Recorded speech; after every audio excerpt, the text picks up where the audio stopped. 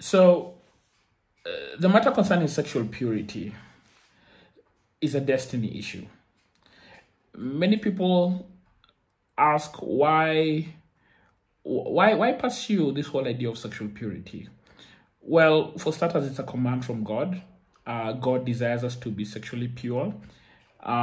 Secondly, to honor marriage, because if there's something that sexual sin does, that lust kills the drive for marriage, and lust takes the joy out of marriage, whether you're married or not.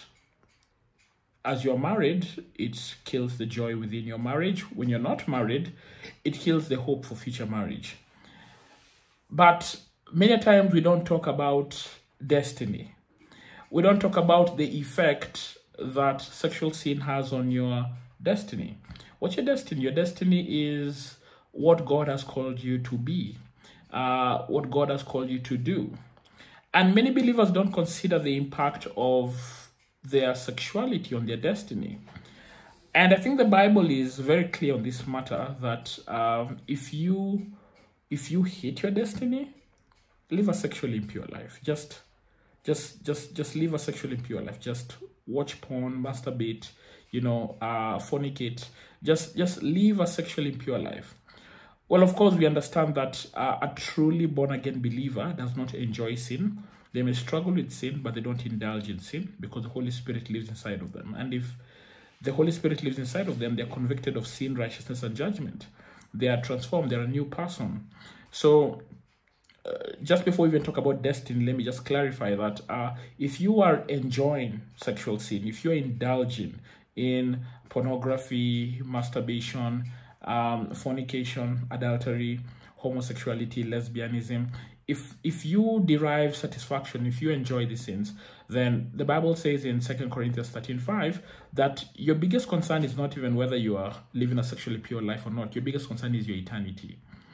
But I want to talk to believers, those who understand the gospel, those who understand what Christ did for them. I want you to understand that sexual purity is a destiny issue. And I think two characters in the Bible make this very, very clear. The first is Joseph. So Joseph goes through a very tumultuous time. Joseph is hated by his brothers. And Joseph has got a vision concerning his destiny. God allows him to have certain dreams concerning his destiny. And he knows that he's going to be a leader one day. He's going to be supreme. He's going to be powerful. God makes this abundantly clear. And what happens with Joseph is that it seems as if life is going the total opposite of his dreams. He's hated by his brothers. He's almost killed. He's thrown into prison. He's sold to the Ishmaelites. And then he finds his job as a servant in Egypt. I can imagine he has to learn a foreign language. He has to work his way from the bottom up. And the Bible says in Genesis 39 that the Lord was with Joseph. I think it says that about 4 times. If you read Genesis 39, 4 times the Bible says the Lord was with Joseph. The Lord was with Joseph. The Lord was with Joseph. The Lord was with Joseph. And because the Lord was with Joseph, Joseph had favor. But in the midst of having that favor, Joseph had a very carnal opportunity to sleep with another man's wife. And Potiphar's wife, he was working for a man called Potiphar. His wife lusted after him. And the wife said, "Come to bed, sleep with me." So Joseph refuses. Joseph says, no. Joseph says, how can I do this wicked thing and sin against my God? And he also says, hey, I've got work to do. Isn't it interesting that Joseph references his work when he's challenged concerning sexual sin? He says, I've got work to do. He may not know it by then, but Joseph is talking about his destiny.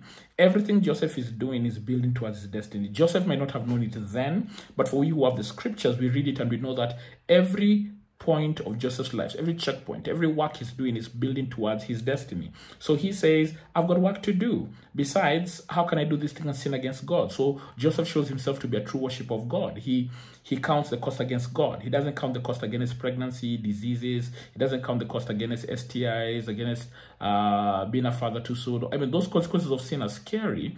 But he says the most devastating thing is not even to get an unwanted pregnancy. The most devastating thing is to sin against my God. God? How can I do this against a holy God who loved me? That's the same motivation for us as Christians. We live a pure life out of motivation for God. But I want you to notice what he says. No one has been given authority in this house except me. He references his work.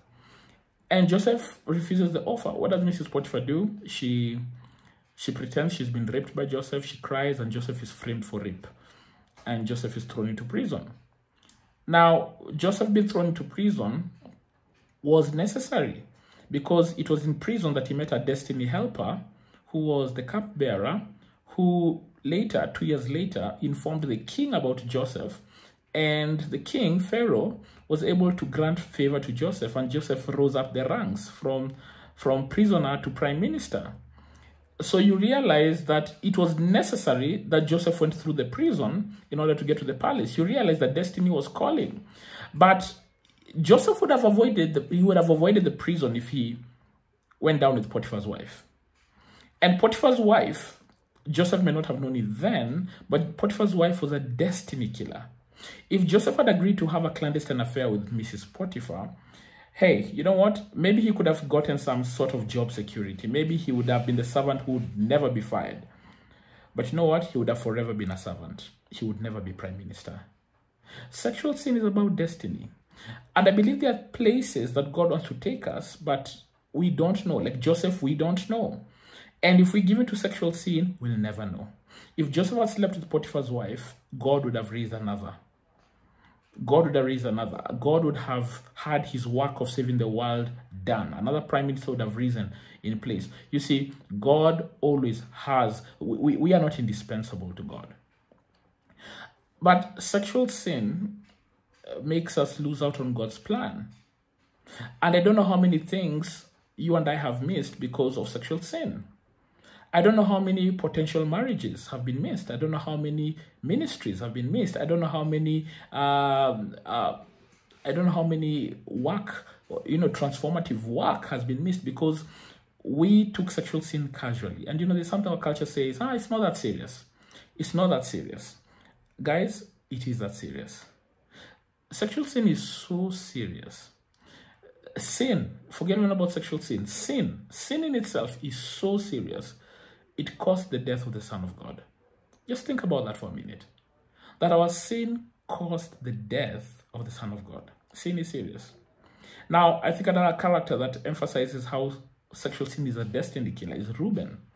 The Bible says in Genesis 35:22 that when Israel was living in that land, his eldest son Reuben went in and slept with one of his wives, one of his concubines, who was Bilhah.